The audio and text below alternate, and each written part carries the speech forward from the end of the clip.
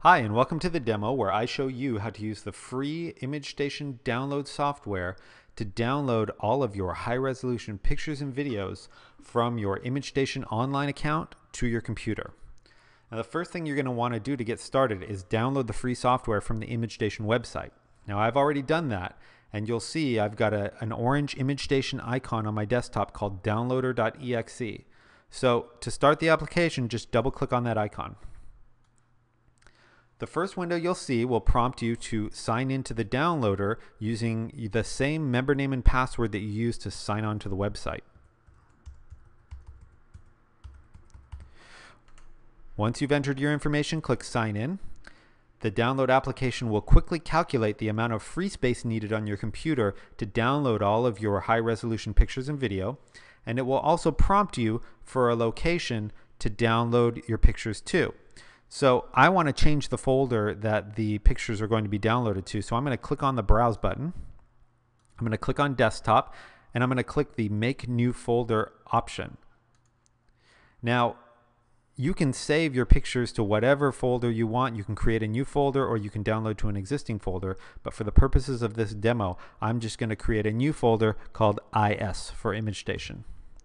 And then click OK. And you'll see that the download application has created an IS folder on my desktop, and it has also updated the file path to reflect the new folder that I've created. Once you've customized where your pictures will be downloaded to, you're ready to start downloading. And to begin downloading, just click on the download button. But before I do that, I want to show you some advanced options that we've included for power users. Now, you can completely ignore these options. These are just here should you decide that you want to personalize your download experience. So to show the advanced options, just click the checkbox. The first option is called, it's pre-checked, as you'll see, because we recommend that you leave this option on, and it's called Organize Images into Subfolders that Match My Album Titles.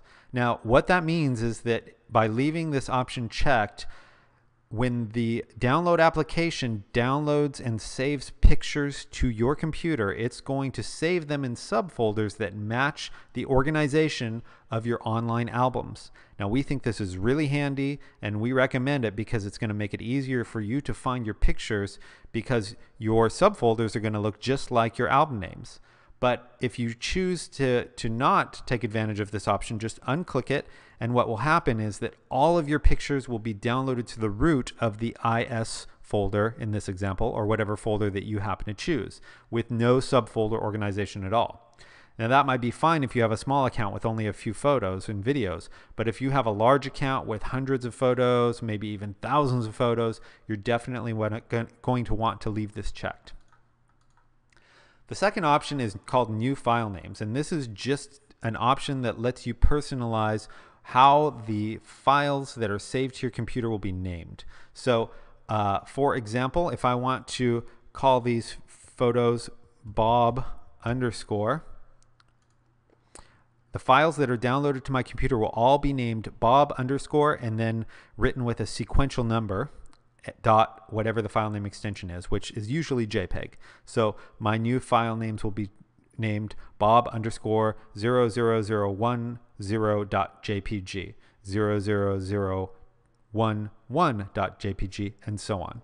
But I don't want to call my files Bob, so I'm going to rename this to IS underscore, which is fine.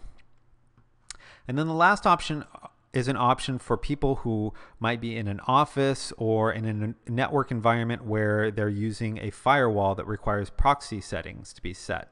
So in order to set your proxy settings, just tick this box and get your proxy settings and type them in here. And these can usually be obtained from your network administrator in your office or whoever sets up your network. So this is really sort of an advanced networking option that most people will not have to worry about, especially if you're downloading from home.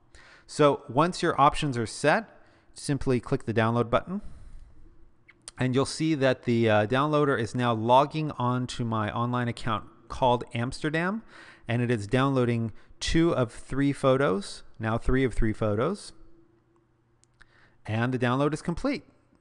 So let's take just a quick minute and let's see what happened. Let's open up the IS folder, And you'll see that I now have a number of files in here. Now, some of these files are just sort of housekeeping files that are used by the download application. But the most important thing is that I've got a subfolder now in the IS folder called Amsterdam, and that matches the name of the album that I had in my online account. And I had 3 pictures in that album, so let's see what's inside the Amsterdam folder. There are my 3 pictures, and there's also a text file where we save all of the captions that you had typed into the website to represent each one of these pictures. You'll see that the file names for my pictures match the file name prefix that I specified in the advanced options of IS_0010, and if I were to click on any of these, you would see that I now have my high resolution original picture files from Amsterdam saved to my computer. So that's really about it. Most accounts are going to have far more than 3 pictures. So one of the nice features that the ImageStation download application has is that if your download is interrupted for any reason, let's say, for example, that you have to restart your computer, or let's say that your internet connection goes down, well, you're not going to have, if you have 1,000 pictures in your account, you're not going to have to start all the way from the first picture again. The next time you launch the download application, it's going to remember where you left off, and it's going to start exactly where it left off. So that's a great feature. Another great feature that we've included is once the download is complete, you can take advantage of the option to transfer your pictures to Shutterfly. So in order to initiate the transfer, simply click on Get Started. It's going to open up a browser window. Now, I just happen to be signed in already, so I didn't need to go through the sign-in prompt. If you aren't signed in, you'll need to sign in. And I can click Get Started to start transferring all the pictures in my account to Shutterfly and taking advantage of all of the benefits like free photo storage, free online sharing, the ability to order prints and gifts, etc., that Shutterfly has to offer. So that's it. That's been a demonstration of downloading your online photos, the original picture files and video files from ImageStation to your computer using the free ImageStation download application. Thanks a lot.